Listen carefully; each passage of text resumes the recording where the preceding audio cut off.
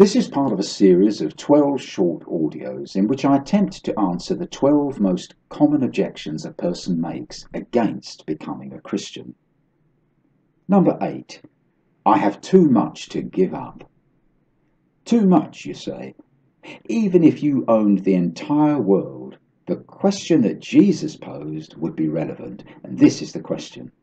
What good is it for someone to gain the whole world and yet forfeit their soul? There simply isn't any comparison, you see, between what is temporary and what is eternal. As far as the length of time goes, 70 years or so are not even a drop in the ocean of eternity, not a drop.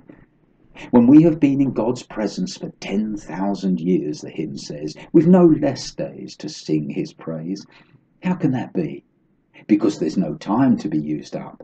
It's an endless stream of refreshing life that flows from the throne of God. And people spend fortunes on gaining a few extra months of pain and anxiety in this world and think nothing of the free gift of eternity. Too much to give up. Eternity is not only infinite and endless time, it's unimaginable quality. Everything is enhanced to a degree that, if we were to see it now, the beauty of it would destroy us. The beauty of holiness will radiate from everything, from the blades of grass to the mountains and rocks. The poet, Keats, who died at 24, knew well the beauty of this world, but was also aware of its transience. He said this, "Here, where men sit and hear each other groan, where palsy shakes a few sad last grey hairs, where youth grows pale and spectre-thin and dies, where but to think is to be full of sorrow and leaden-eyed despairs." Now that may all sound very gloomy, but there is truth in it. We're all familiar with pictures of aged actors who were once the envy of society. Good looks, the admiration of others, and wealth, and they're now bent over, maybe even wheelchair-bound. And here's the lesson. If you don't give up those things that you think are so precious, they'll be forcibly taken from you anyway. No one gets to keep them.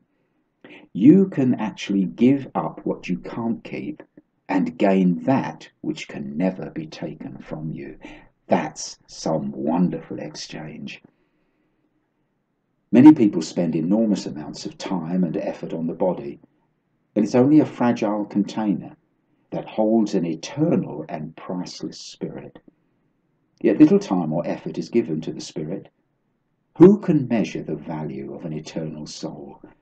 Imagine this. Imagine a pair of massive scales with the entire globe of Earth in one side, and then somebody comes and places in the other side the tiniest speck, your human soul, your spirit. Now that side would immediately go down, far outweighing the entire Earth. You see, the Earth, with all its beauty and richness and long, long history, will one day be dissolved, and God will do an entirely new thing. It's called a new heaven and a new earth in the Bible, and it will be as unlike the first heaven and earth as sweet singing is different from the screech of chalk on a blackboard. And you're concerned about giving up a few crumbs of earth. You don't even own the entire earth. There might be a little excuse if you did, but you don't, and yet you cling on to the few rags of this earth.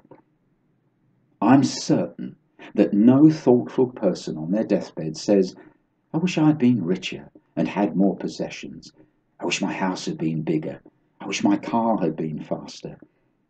You see, it's over, and they're looking into eternity, and they're in a vehicle that's only going to take them a few more miles. They're freewheeling and running into the hard shoulder.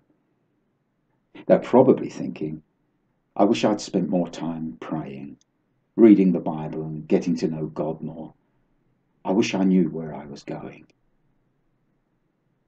Finally, two things. Do you really think that God would ask you to give up anything that was good for you? He made you and knows exactly what you need to live a full life here and be with him for eternity. And he loves you. He loves you so much that he sent his son Jesus to give you life, and life in all its fullness. Not a petty life filled with worthless trinkets, but an abundant life pressed down, shaken together, and running over. As David said, "My cup runneth over." Here is God's assurance, and it's more valuable than the entire world. The Bible says this: "He who did not spare his own son, but gave him up for us all, how will he not also, along with him, graciously give us all things?" Romans 8:32. Do you know the world has nothing to compare? But you won't get to know that until you receive him into your life. Receive him today.